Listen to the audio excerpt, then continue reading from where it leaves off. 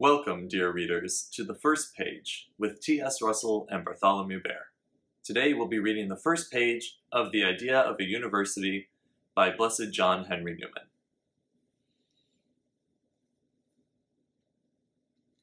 The Idea of a University. Preface. The view taken of a university in these discourses is the following: that it is a place of teaching universal knowledge.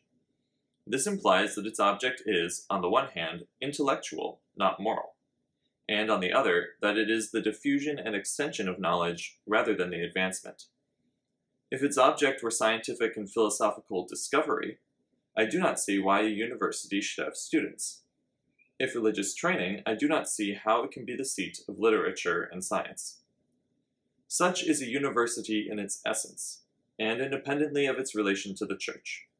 But practically speaking, it cannot fulfill its object duly, such as I have described it, without the Church's assistance.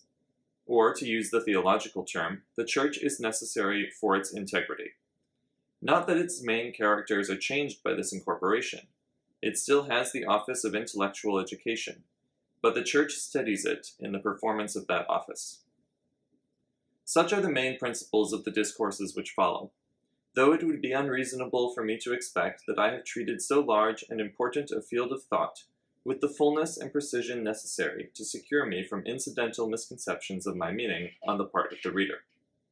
It is true there is nothing novel or singular in the argument which I have been pursuing, but this does not protect me from such misconceptions, from the very circumstance that the views I have been delineating are not original, with me, may lead to false notions as to my relations in opinion towards those from whom I happened in the first instance to learn them, and may cause me to be interpreted by the objects or sentiments of schools to which I should be simply opposed.